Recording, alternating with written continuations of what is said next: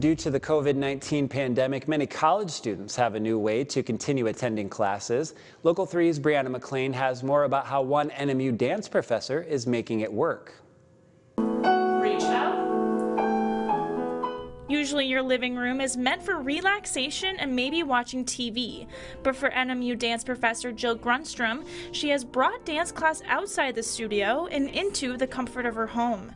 Due to coronavirus concerns, NMU has canceled in-person classes and transitioned to an online distance delivery format.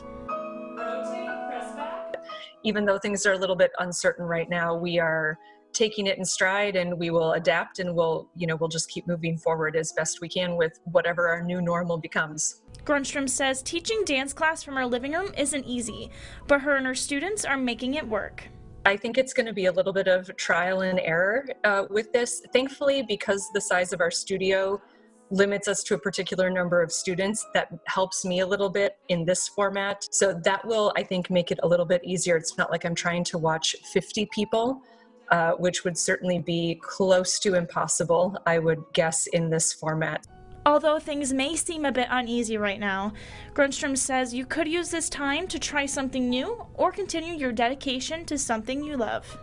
Find something that you do know and latch onto it, and if that happens to be some sort of movement, that's great because it gives you that physical connection. This is also a really wonderful opportunity maybe to try something new that might help ease some of that anxiety about what's going on and gives you something else to focus on physically and mentally. Reporting in Marquette, Brianna McLean, Local 3 News.